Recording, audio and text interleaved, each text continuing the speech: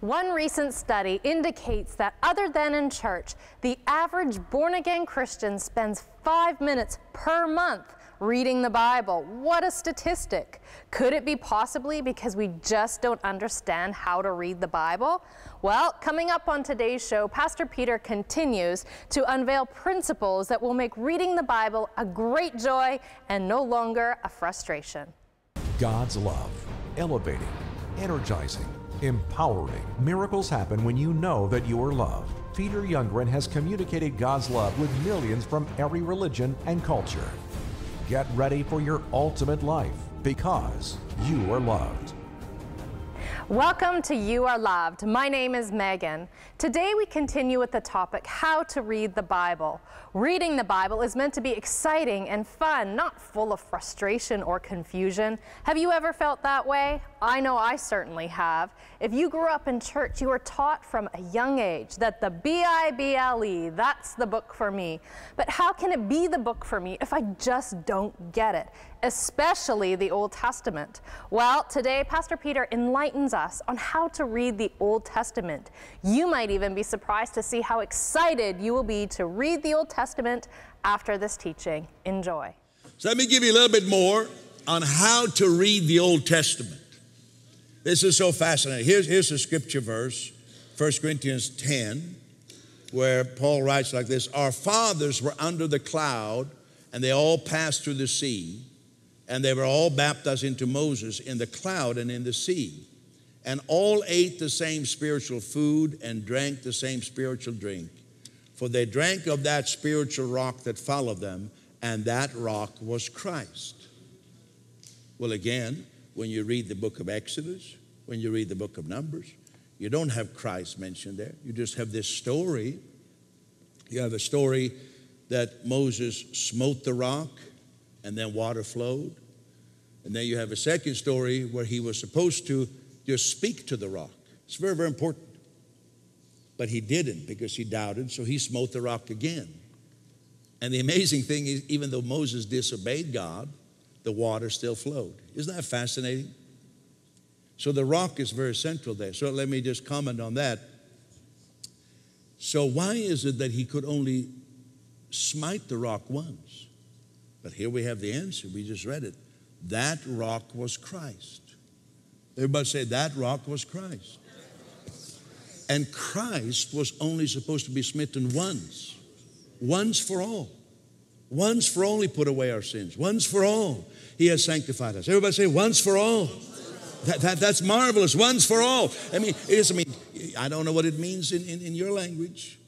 In French or in Russian or what language you speak, but once in English means once. It doesn't mean twice. And in Swedish it means once. It doesn't mean twice or 3 times. There's not much wiggle room for misinterpretation. Once means once. And for all, it doesn't mean for most, it means once for everyone. So Moses, he probably didn't know that. Maybe he had some sense of God's leading, that he could only smite the rock once, but to him it was a rock. But Paul says, no, that rock is Christ. So then the second time around, he was supposed to speak, which is what we do. We don't sacrifice Jesus afresh. When we take the Lord's table, the communion, we don't say that Jesus is dying afresh, but we speak the word. The word is near us in our heart and in our mouth, the word of faith which we preach. So Moses disobeyed, and he thought he didn't have Paul's epistles to read, so let's give Brother Moses a break. I mean, we're not smarter than Moses. He didn't have Paul's epistles. So he smote it again. And God told him, don't do it. Now, the amazing thing to me is that the water still flowed. You say, well, God, he just disobeyed you. But the people didn't even notice. It looked so good to the people. The anointing is flowing. The water is flowing. And he disobeyed you. And then God had a little talk to Moses about that later on. But you know what that shows me? God can bless us in spite of our dumb activities. Come on, turn to your neighbor and say, there's hope for everyone. How many have ever done anything dumb? Come on, anybody done anything dumb here? Done anything wrong? Moses did something really dumb. He disobeyed God, but God still let his blessing flow to the people. That tells me God is an awesomely good God. Have I ever done something wrong? Have you ever kind of lost your cool or something and you were in the middle of a situation, you needed God and God still helped you? That doesn't condone the wrong we did. Come on now. But it just does prove that God is good in spite of my, I'm getting blessed just saying this. God is good in spite of our stupidity. Oh, I tell you. I think of all the stupid things I used to do. I used to put such pressure on sick people, you know. I didn't mean to because my father was sick with diabetes. I know what sickness is, but he said, you need more faith. You need more faith. You know, that's very tough to say to somebody who's half dead already. You need more faith. I'm not going to pray for you until you exhibit more faith. I meant well, but I was stupid. But the amazing thing is God still healed some people. That's what blows me away. God was still good. I was doing the best I could. I did what other preachers had done. I thought that's the way to do it. I didn't realize I was like a Pharisee having burdens on people. And then gradually I began to learn and God showed me. You're laying burdens on sick people. You're supposed to lift their burden. Don't keep telling them, oh, you need more faith. You need more faith. You need more faith. Because they felt so bad. You know, God had to teach me this. I'm really getting off topic, but is it all right? God had to teach me this. I was a little dense. I was up with our tent in northern Ontario, and this was a turning point. And I was for a while, and I still pick it up, I had read a Smith Wigglesworth book that Smith Wigglesworth used to say in his services, who wants to get healed first today? So I thought, I'm going to do that. I got the same God as Smith Wigglesworth. I'm going to say, who wants to get healed first? And whosever hand I see go up, that's the one I'm going to go down and lay hands on. And so I was doing that, and it was working really good. For several weeks, every night, just without fail. Whoever I picked out first, they were healed. I thought, this is going good. I was in Thunder Bay, northern Ontario. And I said, who wants to get healed first? And I can still see it. This lady with kind of fake blonde hair in her 60s, I saw this hand go up. I said, you. I just picked her. So she comes up, then she's walking like this. I said, well, you know, I'm going to pray for you, and you're going to be healed. I said, what's your problem? She says, for 7 years, I have not been able to bend my back. I just go like this. It's frozen. I've had surgeries. I said, no problem. I want to lay hands on you in the name of Jesus, and you're going to touch your toes. She looked at me and said, you are crazy. And I was, because I had the microphone in front of her mouth. I should have just let her say it, but now everybody could hear. She said, you're crazy. I can't touch my toes. Didn't you hear me? I haven't done that for 7 years. Oh, I said, well, you just need more faith. You need more faith. Well, I said, you know, I quoted 2 scripture verses. I says, do you believe yet? She says, no. And, you know, the meeting had been going pretty good in Thunder Bay. I mean, it was a good atmosphere. You know, it was like a good kind of meeting. The music was good. But I'm going to tell you, any good feeling in the meeting was evaporating quickly. And I'm pretty good at reading people's faces. And I know what they were thinking. They were thinking Youngren must have committed some terrible sin because he lost the anointing since last night. And there's something terrible going on here. You know, he has no anointing left. And I tend to agree with them. I think I lost it. Wherever the Holy Spirit was, he's gone. And so I was trying. So then I did something stupid.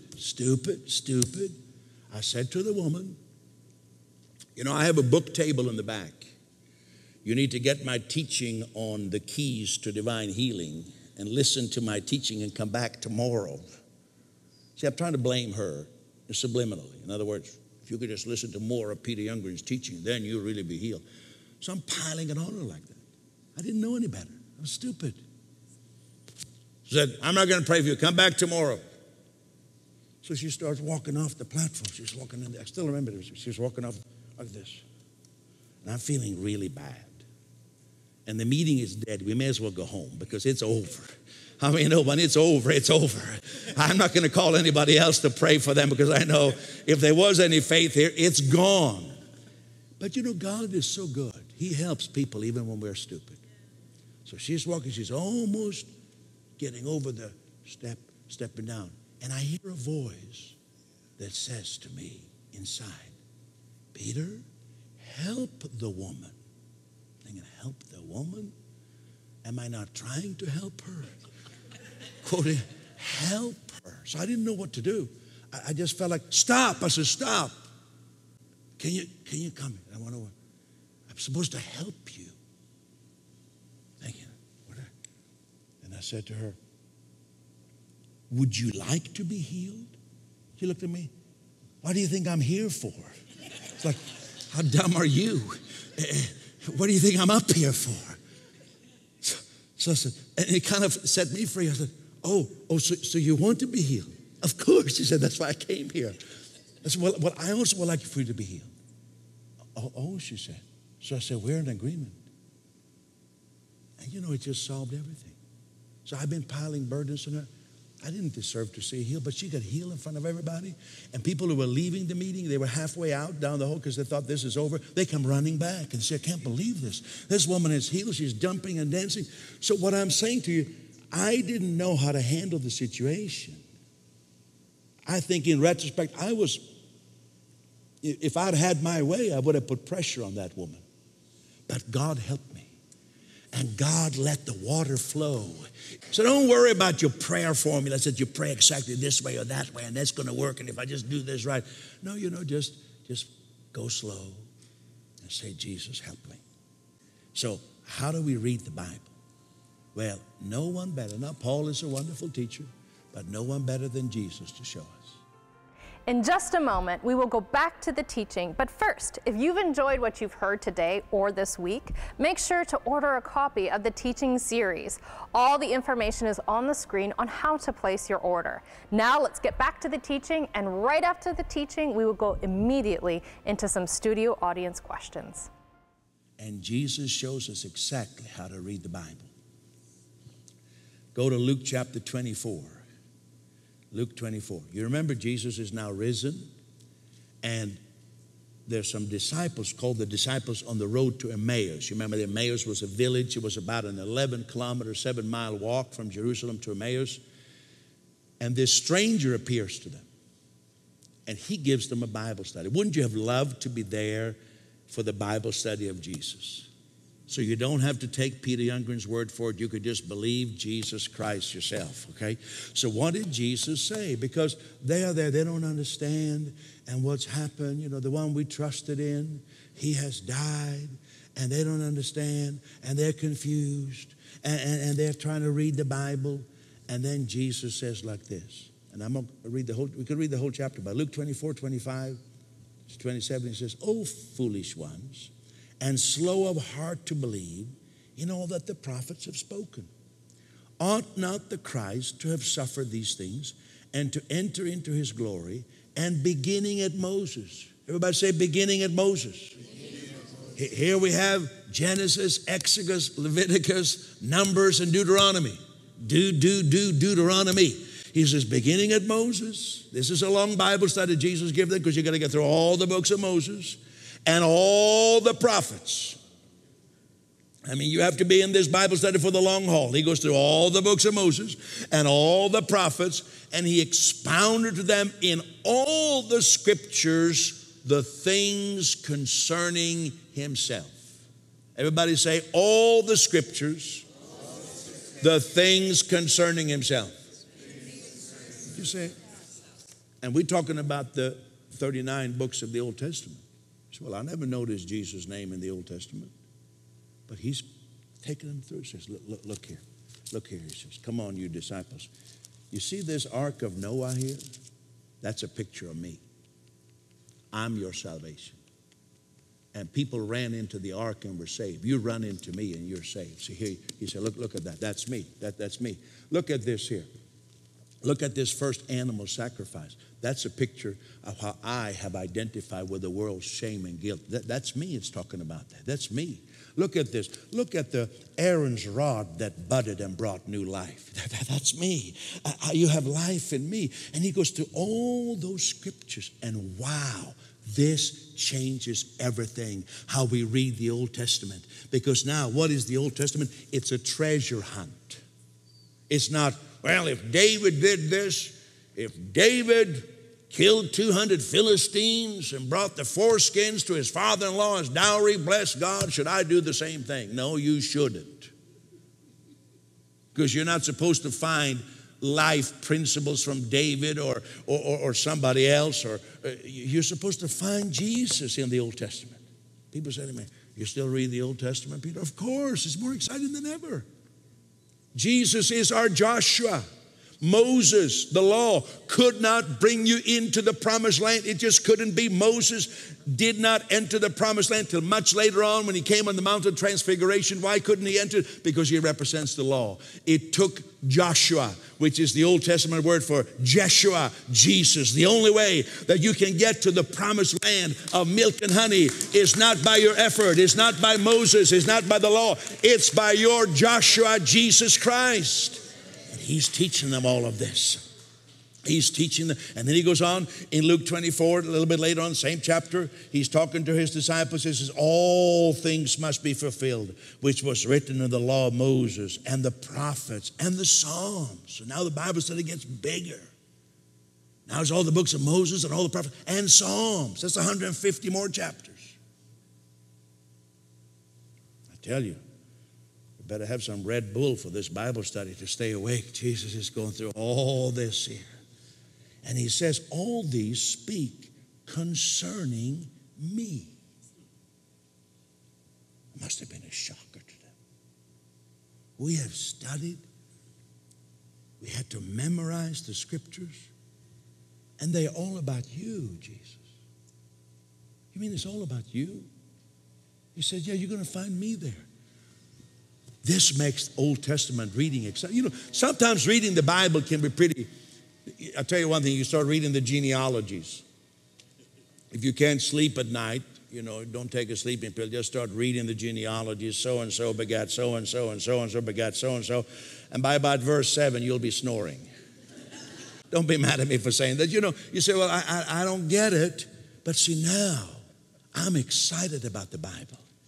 I said that studies show that the average evangelical outside of church or Bible study only spends 5 minutes a month in the Bible. Why? Because we don't understand what we're reading. But if we open up and say, oh, I got to find Jesus. I got to find a picture of Jesus here. Something about Jesus that will help me to walk with Jesus today. And you are on a treasure hunt. And he says he opened their understanding that they might comprehend the scriptures. That's what I'm talking about, comprehending the scriptures.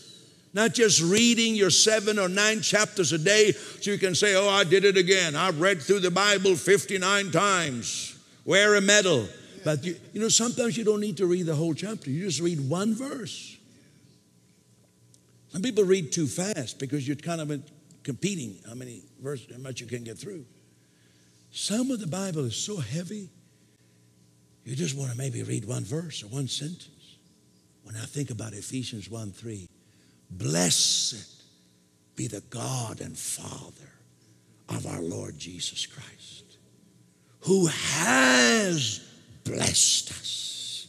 Oh, you might want to pause right there and say, oh, I need to digest this. I need to chew this like a cow chews the cud. Kind of feel that. He has blessed me with all blessings in heavenly places. You say, well, what's exempted? Are there any exemptions? It might take you a whole week just to get through that one verse, and you completely lose the Bible reading contest, reading through the Bible, because you're stuck in Ephesians 1:3, and it just becomes part of you. So, oh my God, He is blessed. God is blessed. God the Father is blessed, and He's blessed me with every spiritual blessing. Oh la la, oh my mama mia, hallelujah. Are you with me? And so take it easy. Take it easy. Don't try to cover too much. And then when we read the New Testament, so we filter everything through Jesus. The New Testament, you know, you have Matthew, Mark, Luke, and John. Those books have one thing in common. They happen before the death and resurrection of Jesus. They happen before. So you got to see, who is Jesus talking to? Sometimes Jesus say, I tell you, and he talks to the scribes and Pharisees. But then he says, you know, in that day when the Spirit has come, it's going to be totally different. He's talking about us. You know, so again, when it says, cut off your hand and rip out your eye, he's not talking to you. He's talking to people who are so self-righteous Pharisees. He said, if you want to go that way, don't do it, but this is what it would take. So you say, I don't want to put myself in that basket of the Pharisees. How many are New Covenant believers? So saying that day, you ask the Father whatever in my name, and he'll give it to you. And so you read it, and you divide the truth of the Word of God. And you understand that in Jesus, we have all of Scripture fulfilled. So many of my Christian brothers and sisters are angry with Muslims here in North America. How do I talk about the love of Christ, even for Muslims, to angry Christians? Well, that's very sad, of course, but it's understandable in one way. We are fed constant stories, and they're true stories of Muslims who are doing terrible things towards Christians and towards other Muslims, to be fair. So I understand that. And so what I'm trying to help people do is to see, first of all, my allegiance, number one, is to Jesus Christ. Before I'm a liberal or a conservative or whatever I am, number one, I'm a follower of Jesus Christ and his gospel. That goes beyond anything. It goes beyond political or national identity, ethnicity, and everything. I'm faithful to Jesus Christ. And so it's very difficult to hate people and be faithful to Jesus. How many have found, you might have tried to do that. It's very difficult to keep hating people and say, oh, thank you, Jesus, for living through me. I find that extremely difficult. I've tried a few times. And so I think what we are doing here consistently is we're showing people that all the world is included in God's salvation plan. And we are not excusing. I feel like many other people, when I hear people, Muslims doing terrible things, or any group of people doing terrible things, I feel the same revulsion that anybody else feels. But then I go back to, I'm a Jesus follower, and yes, I'm angry at those people for doing that. So much more do they need the gospel. So much more. Paul was a terrorist. Saul of Tarsus was a terrorist. We forget that sometimes. He was breathing murder. We don't know whether he actually committed. Very likely he did commit, but we don't know that. He was at least breathing murder and hatred. So he was a disgusting person. He was a person that would create revulsion in us. You would hate that guy. Say, somebody beat that guy up at least. Throw him in jail. But he changed. And so we have to believe that God's love can change people's lives. And I believe that. So I want to stick to that. I'm sticking to it. It's my story. It's a ministry with a heart as big as the whole wide world. It started in a small missions chapel. That very first service, I just had one goal in mind, that somebody would receive Christ as their Savior. I hoped to preach for 10 minutes, but I didn't last that long. I didn't have enough to say. But at the end of it, 2 people came to the Lord. The vision only grew stronger, and a couple of years later, Peter Youngren had moved to Providence, Rhode Island, Zion Bible Institute. It was during that time that I saw a vision, and it changed my life. It put such a passion in me to touch the world with the gospel. In a way, I became like an untamed tiger. I just wanted to break out of the whatever confinement I was in. Sometimes that confinement was within the Christian church, where we were so much about ourselves, and reach out to those who had never known Jesus. That passion has continued unabated for 40 years, with some of the largest gospel outreaches ever, especially in countries that are normally considered impossible. Just like the Apostle Paul, Peter seeks to gain a foothold for the gospel by first meeting with political and religious leaders. Amazingly, God opens the heart of prime ministers, presidents, governors, and leaders of various religions. Friendship festivals are just that. Events often held in large stadiums where the good news of Jesus Christ is presented uncompromisingly, and yet in an attitude of respect and friendship towards all. Gospel Revolution seminars have impacted 356,000 leaders and counting, an extensive training that reintroduce pastors, bishops, and leaders to the simplicity and yet profound power of Christ's gospel. Through media, believers are enlisted in the cause of Christ and many hear the gospel, often for the very first time. The most recent media outreach, a 24/7 Christian television station in the world's largest Muslim city, is nothing short of a miracle. On an average, 2,000 Muslim friends respond to Christ every month, something unheard of in the Islamic world. But newborn believers, more than 16 million over the last 25 years, need nurturing. And so the teaching booklet, Salvation, God's Gift to You, becomes their first introduction to the Christian faith. All this, plus ongoing ministry in Israel, Bible schools in different parts of the world, long-term missionaries, and much more, is made possible by partners. Partnership is more than giving. It is people who stand shoulder to shoulder for the gospel. The VIP family are the monthly partners who form the backbone of the ministry. Because of the VIP family, we're able to say yes to the challenges that come to us. Because we know we have people who stand shoulder to shoulder with this ministry, and they believe, like I believe, that everyone has a basic human right to hear the gospel. You know, it's a great tragedy to me that millions of people are born, they live, and they die, and never hear the gospel. But I'm thankful for the many who are rallying to the cause, who have discovered that it's a real blessing to become involved with the gospel. And so, thank you to the VIP family. Make your life count for souls, for eternity, for the gospel. Jesus said that when we give for His sake and for the gospel's, we receive a maximum return. Truly, those who bless Jesus Christ and His gospel are blessed. Call now, 1-877-974-7223, or give online at peteryoungren.org. VIP stands for Visionaries in Partnership. Will you become a monthly VIP and partner with Peter Youngren and World Impact Ministries to continue to help spread the love of Jesus to the unreached people who have never heard about Him before? It's because of the VIP family that make this possible. We are passionate to share Jesus, as I know you are too. Becoming a partner is very easy. All you have to do is call the number on the screen. You can sign up by using your credit card or using your bank account information. You can also do this on our safe and secure website. Thank you for doing something significant and making an impact. If you have a prayer request, call the Grace Prayer Center. Someone will take your call and pray with you. Thank you for watching today's program. I trust you have been enlightened and encouraged on how to read the Bible. Remember, you are loved. Thank you. Your partnership makes this ministry possible. To share your prayer request or to help bring the good news of Jesus Christ to thousands who have never heard, call 1-877-974-7223.